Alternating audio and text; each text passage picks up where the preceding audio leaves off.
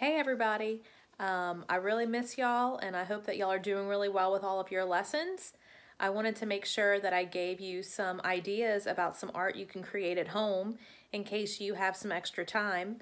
So just stay tuned and I will give you a little drawing lesson. Doesn't matter what supplies you have at home, just use whatever you have. And even if you have to use paper that has lines on it, it's just a little activity for you to just to be able to keep up with your drawing and to have something fun to do. All right, I hope y'all are ready to get started with this drawing. I was thinking of being at a beach and enjoying the water, and so I thought that maybe drawing a nice little fish that I might see would be a fun activity for us to do together.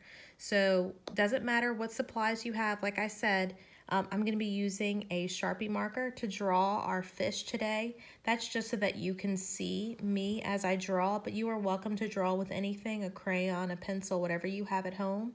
So go ahead and follow along.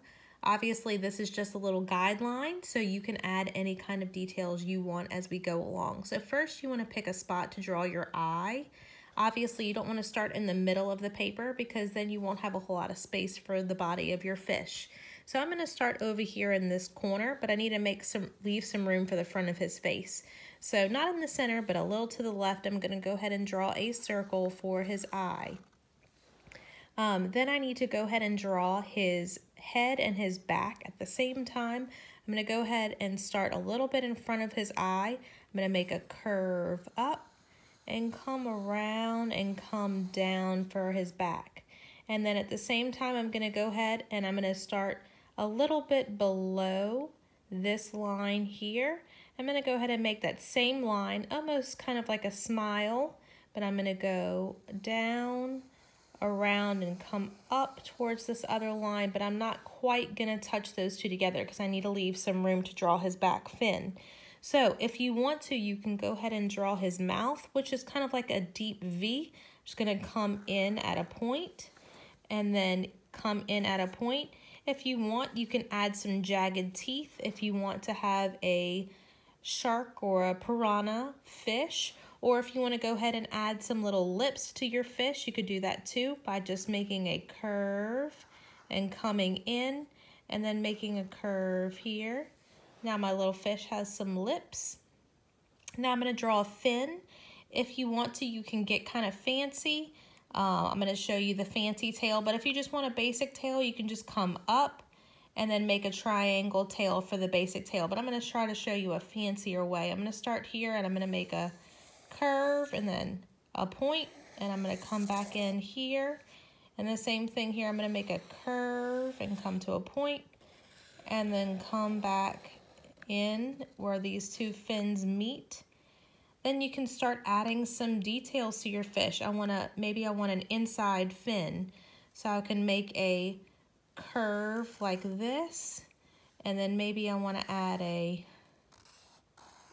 little curvy fin. Maybe you can add a fin at the top. Little swirly fin. Maybe you just want a basic fin where we just come down and make a little basic fin down here.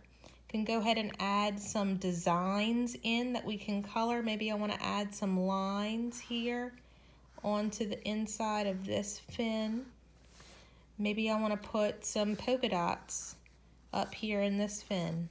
So go ahead and have fun with it. You can add lots of different little designs in your fish. So I'm going to draw some lines on this fin here. Maybe I'm going to draw some lines here on this fin. Maybe continue this line here.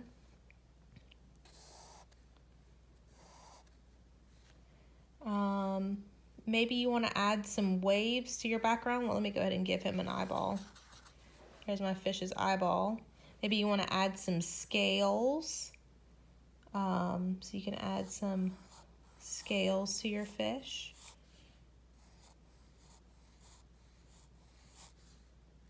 Just adding some little details in. Maybe you want to draw some bubbles. He's blowing some bubbles under the water. Maybe you want to add some waves in the background.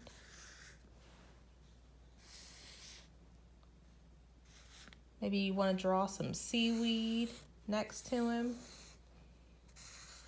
Maybe he's swimming next to some seaweed, and you can add any other details that you want to your fish. So I really hope that you enjoyed this drawing, and I hope that you get creative and you add any kind of little things that you have at home, whether you have some crayons or some markers or some paint. So get creative, stay positive, and I hope that you are following all the directions and you are doing a great job and being kind to your parents. And I hope to see y'all soon.